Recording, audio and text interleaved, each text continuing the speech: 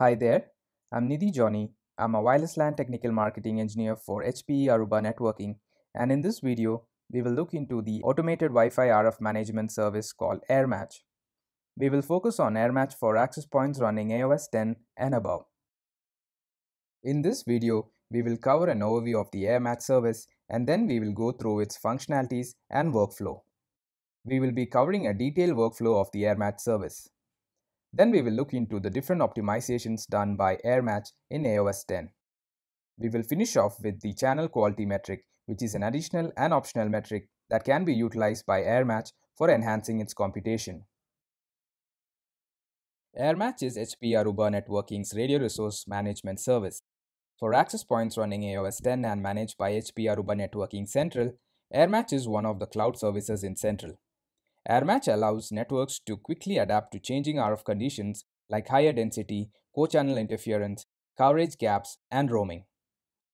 Along with all these features, AirMatch also facilitates the functioning of other services in Central, which we will see later in this video.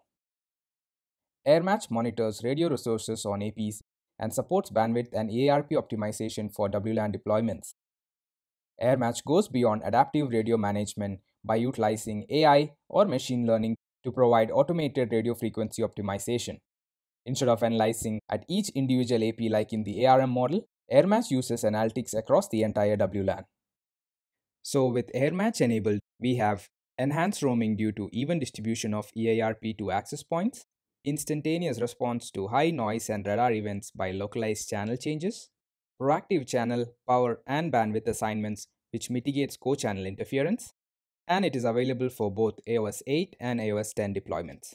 So it is supported in environments utilizing the Aruba Mobility Conductor, that is in AOS 8, and also in Central for access points running AOS 10. Now let's look at the main functions of AirMatch. First is to manage radio resources. AirMatch manages the radios on the access points. Depending on dual radio or tri-radio setup, AirMatch manages how these radios operate. For example, we have 610 series access points which are dual radio but support tri-band setup. So AirMatch automatically allocates the frequency band to the two radios on these APs. Another function is it allocates channels. AirMatch allocates the best channels for the APs to broadcast on. Next is channel bandwidth. AirMatch computes the best channel bandwidth. It adapts quickly to changing RF environments and computes the best channel and channel bandwidth. Finally, it computes access points transmit power and fine-tunes the power settings to minimize EIRP fluctuations. In addition to these, AirMatch also offers other services in Central. It provides the neighbor AP list to the key management service and the AP partition info to the live upgrade service in Central. The neighbor AP list allows for faster roaming, while the partition info is utilized by the live upgrade service when upgrading the firmware on the APs. Now let's take a look at the workflow of the AirMatch service. This is a high-level workflow overview of the AirMatch service. Access points send their RF telemetry data to HPE Aruba Networking Central. The AirMatch service in Central utilizes this data to compute optimal RF solutions. To do this, the system divides the network into partitions, calculates the optimal channel plan for each partition, and then assesses for potential improvements. If improvements are identified, the system applies the changes to the APs at the scheduled time. If no improvements are found, the existing RF plan for the APs remains unchanged. Alright, now let's take a detailed look at the workflow. Access points scan other channels when not serving time-critical applications, so they listen to neighboring access point beacons. This beacon information is sent to the AirMatch service in Central, which then calculates path loss information. You can view the path loss information using the REST API as shown here. We will cover AirMatch APIs in detail in the next video in the playlist. The path loss database is then used to create a graph representation of the relationships between the access points. So here you can see the graphical representation of the AP's relationship with the neighboring APs. You can see the AP in center and its relationship with the neighboring APs. So we have the AP sending the RF telemetry to the AirMatch service in Central. AirMatch then calculates the path loss information and stores it to a database. The path loss database is then used to form a graphical representation of the AP's relationship with its neighbors. Then the AirMatch service in Central divides the network into different partitions. Let's look at this in detail. So, in order for AirMatch to compute a channel plan for each access point, it needs to take into account all neighbor access points' channel info along with other parameters. Computing a channel plan becomes an NP hard problem. It is necessary to limit the problem to a smaller number of APs, otherwise it would take too much time to compute and it would be a resource-intensive process. Let's look at how AirMatch partitions the network in detail. So consider we have a large WLAN deployment which includes thousands of APs managed by Central and AirMatch is enabled. To compute channel plan for APs, AirMatch will divide the network into different RF domains and each domain will have multiple RF partitions. So you can see here we have two RF domains, RF domain 0 and RF domain 1. RF domains are distinct regions which has no RF relation, or in other words, no APs that can see each other, such as two buildings in different parts of a city.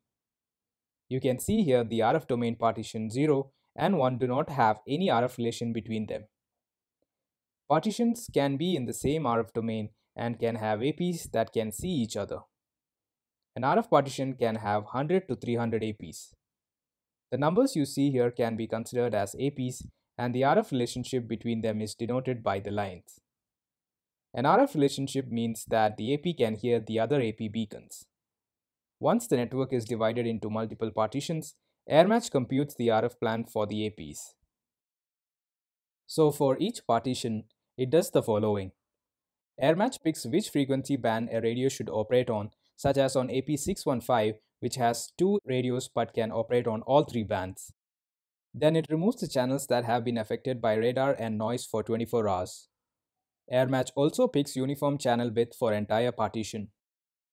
Then it picks the preferred channel for each radio. Then it attempts to even out the EARP distribution to help with roaming. Finally, it computes a solution once a day and applies the changes at the configured time. AirMatch optimizations can be categorized into two types, scheduled and reactive. Let's see them in detail. Scheduled optimization is the most common AirMatch optimization. This is a configurable parameter in Central, and by default, optimizations are scheduled for 5 am. So AirMatch will periodically calculate new RF plans but only apply it at the scheduled time. Next, we have reactive optimizations which are locally done by the APs. Reactive optimizations are done by the APs when a change in RF environment is detected, like noise, radar, etc. It is also done when we have enabled the channel quality metric. So the channel quality metric is a channel computation enhancement for AirMatch that is used for local channel change decisions. We will look into this in detail in the next slide. Reactive optimizations are also triggered when there is a configuration change in minimum and maximum channel bandwidth. So, what are the results of these changes? When there is noise or radar detected, radios will change channel instantaneously and affected channel will be reported to the AirMatch service. The channel will not be used for the next AirMatch computation for that radio. When channel quality metric is enabled, AirMatch receives data that impact the channels and it avoids the impacted channels in the channel computation for next 24 hours. By default, the channel quality metric is disabled, so you need to manually enable it for AirMatch to consider channel metrics for reactive channel changes. We will look at the channel quality aware settings in the AirMatch configuration section in HPE Aruba Networking Central. And finally, for changes in bandwidth configuration, channel bandwidth will be changed instantaneously by the AP. It will pick the channel with least interference with channel randomization logic. These channels might be overwritten in the next AirMatch run. Now before we move on to the next video, let's look into the channel quality metric. Starting AOS 10.4, channel quality was added as an additional computation enhancement for AirMatch. It includes parameters like high retry rate, non-Wi-Fi interference, MAC and PHY errors. When AirMatch receives data that impacts channels, it avoids those channels in the channel computation for next 24 hours. By default, this option is disabled. When enabling this option, we can also specify the channel quality threshold, which is the percentage value below which AirMatch will initiate a channel change. And the channel quality wait time specifies the time after which AirMatch initiates a channel change, after the channel quality is below the threshold value.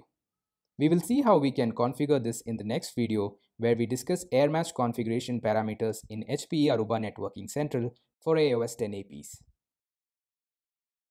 And that's it for this video. In the next video, we will look into the RF parameters that can be configured in HPE Aruba Networking Central for AOS 10 APs. Hope this video was helpful. Thank you for watching.